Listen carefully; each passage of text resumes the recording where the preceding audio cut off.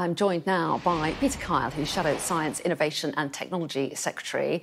Very good morning to you. Thanks for talking to us this morning. I want to start off with talking about the betting allegations. 4 people linked to the Prime Minister are being looked into over allegations that bets have been placed on the date of the general election. Rishi Sunak said last night he was incredibly angry about it. He said he's promised to boot out anyone found to have broken any gambling law. So are you satisfied that this is being handled correctly? No, I'm not. Keir Starmer said very clearly yesterday that had this been anything involved in a Labour candidate, then their feet wouldn't have touched the ground. They'll be out. Also compare this to the fact that, there is, unfortunately, a police officer that's been mired in this as well. That police officer is now suspended from the police force pending investigation. But Rishi Sunak has not suspended anybody associated with the Conservative Party. So it's very clearly one rule for them and another rule for everybody else. Rishi Sunak should get a grip of this problem. Well, yes, he makes the point that the allegations are being properly investigated by the relevant law enforcement authorities and said the integrity of that process should be respected.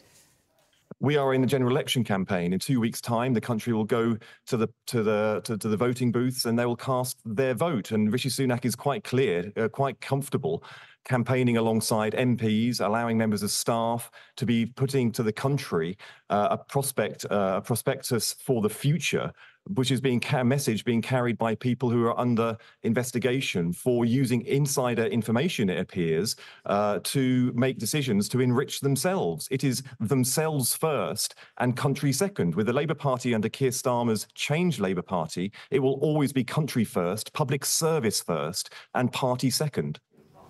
Do you think this issue risks damaging trust in all politicians? I think the Conservative Party has done one thing successful in 14 years, and that's breed cynicism. They've broken domestic law, they've broken international law, right the way through to the last minute. They seem to be breaking rules, not to do things which are in the public interest, but it is about self-interest. Right the way through this 14 years, we have seen self-interest trump public service. What you've seen with Keir Starmer is a desperate attempt, but even right through the debate on the Question Time special yesterday, to emphasise how important public service is to him, how public service is important to his style of leadership, and how he intends to be as a Prime Minister should we win the election in 2 weeks' time. I want to talk about social care if I can. We're focusing on that issue on our programme today. And the government has promised a cap on the amount that people should spend on their care. Your manifesto doesn't commit to that cap. So can you confirm that Labour will bring it in as planned in October next year?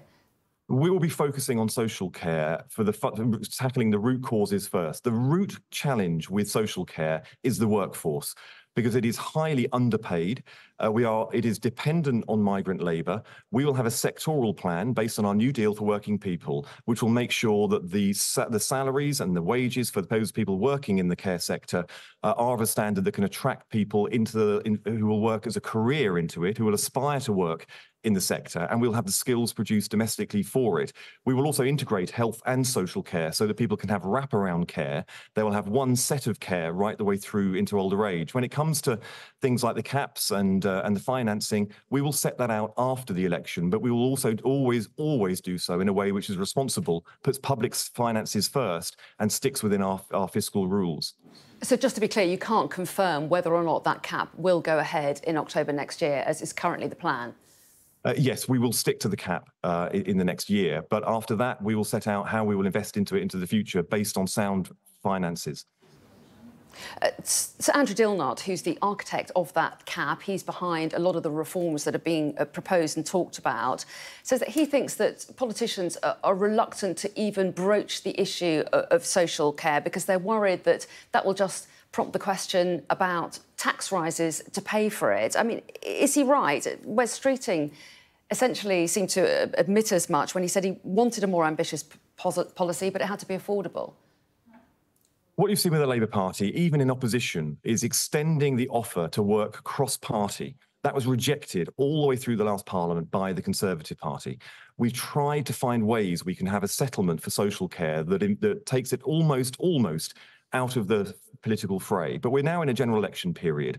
We are facing tough challenges because everybody knows that if the Labour Party wins in 2 weeks' time, we are going to have to fix some very deep-seated problems caused by decisions made after 14 years of instability and chaos caused by the Tory party and the way they've managed our public services and our economy.